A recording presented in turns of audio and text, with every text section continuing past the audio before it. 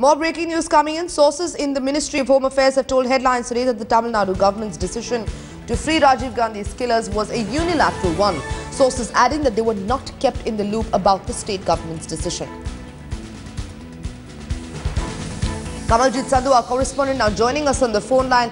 Kamal, the Home Ministry is saying that they should have been approached by the state government through the governor. The ministry claiming it hasn't really received any letter or message from the j.jayalalitha government so far. Well, definitely, Ministry of Home Affairs clearly saying that they've only seen it through the media reports that the ministry, that the government of Tamil Nadu is planning to have clemency for these for Rajiv Gandhi's killers. In that sense, they say that there is a procedure, there is a standard operating procedure for everything like this, that they need to be approached through the governor.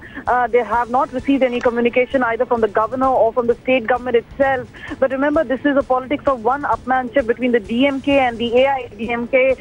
Clearly, there is a lot of politics behind it. Kapil Sibal in a short while ago also slashing out and attacking BJP, saying they're the ones who raised the bogey about hanging of Kasab and Afzal Gul, and why did they not release Rajiv Gandhi's killers? In the politics of it, it's a sort of issue in Tamil Nadu. In that sense, both DMK and AIDMK want to have a credit in the clemency which has been granted, and AIDMK going further and saying that these Rajiv Gandhi killers should be freed, especially Nalini. In that sense, there seems to be a lot of politics behind it. Will they go through the formal procedure and approach Ministry of Home Affairs through the governor? That needs to be seen.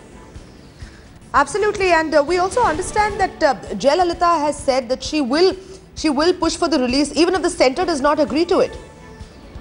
Well, the state government cannot take a unilateral decision. That is what our sources are clearly indicating. Absolutely. So they'll have to go by state-by-state procedure, a step-by-step procedure. In that sense, it's going to be extremely crucial. We've seen state governments earlier not being one along with the centre. But there are certain issues, especially where the centre overrules the state. And this is one of them. And remember, this petition is still with the Supreme Court. They are the ones who actually granted that sort of clemency and turned that death sentence into life.